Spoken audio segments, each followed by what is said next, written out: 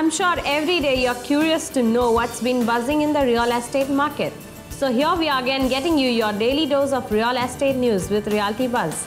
This is Mansi Dave. Let's get started with the top stories. To start with our bulletin, let us tell you about the buzzword in the real estate industry today. I know this prompts you to think about smart cities and the latest development in the industry is regarding the same. After the launch of the Smart Cities mission and the selection of 98 cities under this scheme, the government is looking out ways to finance its most ambitious urban development scheme. According to a latest development, the government is trying to get a loan from international agencies to finance the Smart Cities mission. Rupees 48,000 crore has already been approved by the Union Cabinet for the mission. Information has been flown to states from the Urban Development Ministry that the government is trying to procure a loan of $1 billion from the Asian Development Bank and another $500 million from the World Bank to make available funds to the special purpose vehicle to be created for each smart city. A source reveals that every aspect in this area is being worked out and the loan is foreseen to be available by 2016 for use by the first batch of smart city candidates that shall be selected in the second stage of the City Challenge competition among the cities that are a part of the mission. The roadmap for financing smart cities was launched by the Urban Development Ministry at the Northern Region workshop organized for 40 cities. The ministry asked that states should structure user charges so that operation and maintenance costs are recovered. States were also asked to link user charges to the inflation and improved quality of services. As regards to this, the ministry is coming up with a model concession agreement in urban water supply based on tariff indexation to inflation to ease risk. This model documents also include risk allotment between public and private sectors, performance standard and coverage targets besides providing for flexibility to urban local bodies. Government wants loan from ADB and World Bank. $1 billion from ADB, $500 million from World Bank. Loan to be available in 2016, states should structure user charges.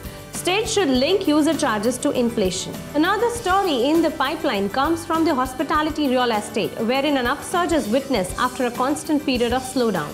After a prolonged period of downslide, Indian hotels witnessed a pickup in demand for rooms during the first half of 2015.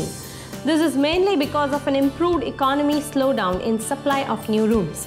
Nationwide occupancy crossed 60% for the first time in the last 4 years, reveals the data compiled by Hospitality Data Aggregation Company STR, Global in partnership with HTL India. Further revelations in the report states that markets like Mumbai and Goa witness occupancy rates which cross 70%, while markets such as New Delhi and Pune have crossed 65% occupancy rates. Bengaluru and Chennai have crossed 60%. Recovery from the supply surge in the past made Chennai and Pune stand out in the list.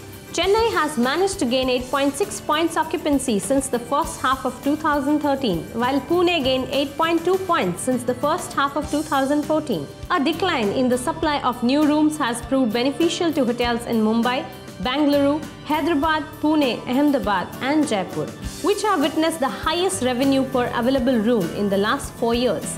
Research and consultancy firm JLL reveals that the new supply in this year has been very low compared to the supply, with a high reduction in new supply of 4% in the year 2015-16. Hospitality is a witness to growth in occupancy and overall performance. October being the peak season that's approaching, hotels could see a raise in average daily rate, which was going through a phase of pressure during the first 6 months of 2015.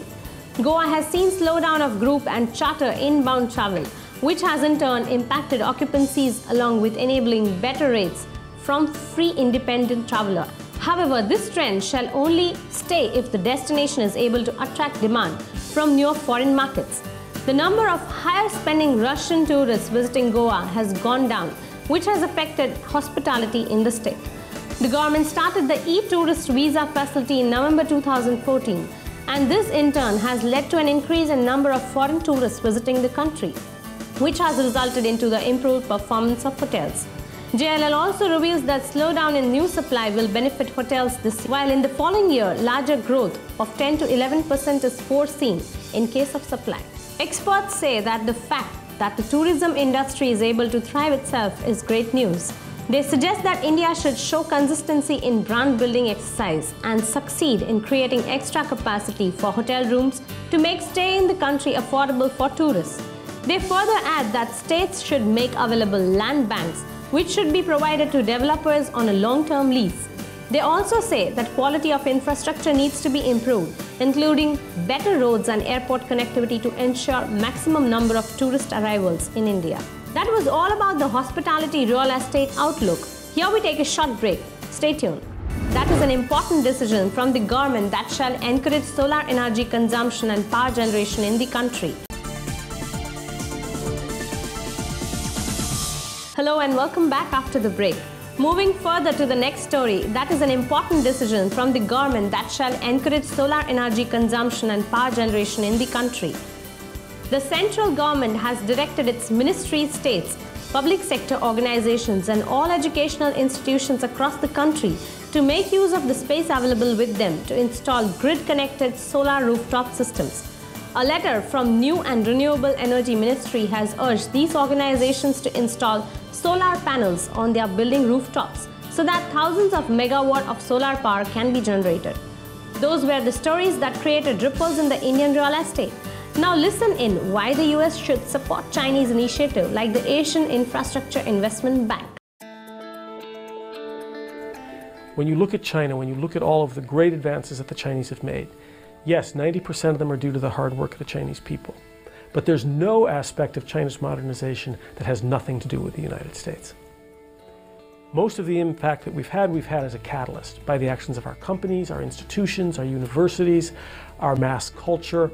We have helped change some of the aspirations and a lot of the style of the Chinese people. I think that we should be proud of that. I think this has been good for China. It's been good for the United States. And at the same time, China has a growing impact here in the United States. Tens of thousands, at this point hundreds of thousands of Chinese students have come here to earn degrees. They're coming at ever younger ages. Many of them have stayed and have founded companies or have become artists or lawyers. And even those who don't stay, who go back to China, they become advocates for strong US-China engagement, as are Americans who've been in China. So this has been one of the true win-wins. Xi Jinping likes to talk about win-wins in US-China relations. This is one of them. The students who've gone both ways and the things that they've done, our cultural influence on each other. The well-being of these people, the physical well-being of the Chinese has been just marvelous to behold. Far happier, far healthier, vibrant, energetic, forward-looking people who believe that have seen China get far better over the past few decades, purely at the human level. It's marvelous to see these kids, young people with very bright futures, the scope of which gets greater year by year, who are healthy and who think they're going to be able to make a difference. And that reality, which you can't miss if you go to China, I think is sometimes missed here in Washington, where we tend to think too much in terms of security dilemmas and relative power, and we miss the human dimension. And we've played a big part in that, and we should be proud of that. It's not mainly us, it's mostly about them. And this, I think, is the main thing about China's rise. We see in America concerns about China's rise, some of which are overblown, some of which are legitimate. But because we're a little bit fearful, we tend to speak as though China's rise is aimed at us. It's not at us, it's for them. China is interested in developing the capacities of other countries moving to its west. China has the capacity to offer major investments, including the building of railroads, including airports, highways. It is now well practiced in this.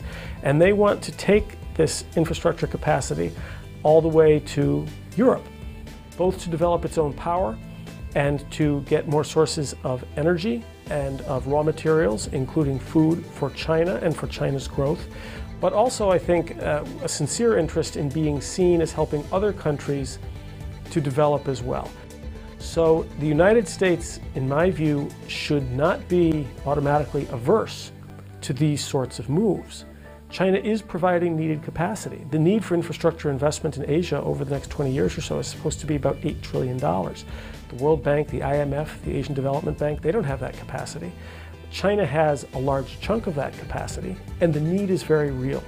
So I think that the best American policy would be to welcome China as a regional driver, to welcome China as a provider of public goods, and to participate in some of these new Chinese-led institutions if we can, in order to help shape them. So that brings our news bulletin to an end. We will be back with important and interesting news from the world of real estate. Till then, stay tuned to Spin TV. Goodbye and take care.